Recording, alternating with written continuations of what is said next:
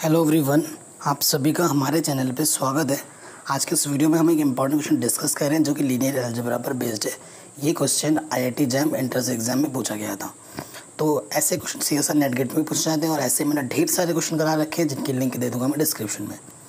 कह रहे if P I J equals to 1 for I की जो वैल्यू है वो एक से बड़ी है, जे की जो वैल्यू वो एम से छोटी है, then the characteristic equation of the matrix P जो कि पी आई जे के फॉर्म में है वो क्या होगी, कैरेक्टरिस्टिक इक्वेशन किस प्रकार से होगी वो हमें फाइंड आउट करना है।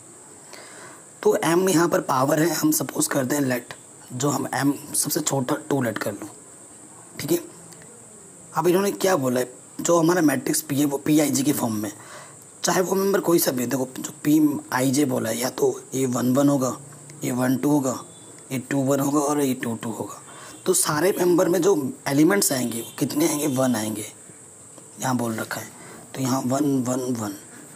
अब कैरेक्टरिस्टिक इक्वेशन तब निकालती है जब p minus lambda equal to क्या होता है 0, यानी कि इसके डायगोनल में से क्या होगा, लेमडा माइनस हो जाएगा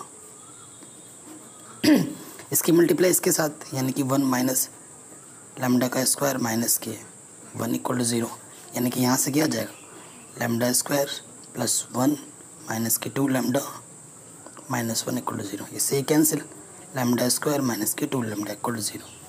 तो देखो ये तो हमें आंसर मिल रहा है, लेकिन आंसर तो m के फॉर्म में है ना।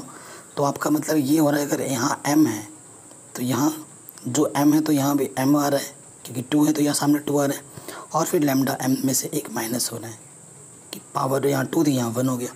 तो ये बन रहा है, ये कौन सा ऑप्शन ट्रू दिखा रहा है हमें, थर्ड ऑप्शन। तो थर्ड ऑप्शन ट्रू हो जाएगा। आई होप ये क्वेश्चन आपको समझ में ज़रूर आया होगा। अगर ऐसा है तो प्लीज़ वीडियो को लाइक ज़रूर कर देना, चैनल पे नए हो तो सब्सक्राइब ज़रूर कर लेना। Thanks for watching.